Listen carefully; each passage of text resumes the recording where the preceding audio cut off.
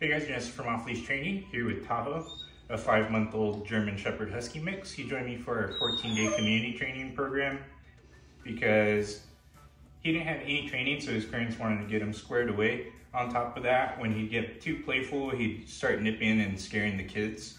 So they wanted to get better control over him and just build more confidence with him overall. We just went ahead and wrapped up. Let's go ahead and check out his 14-day transformation.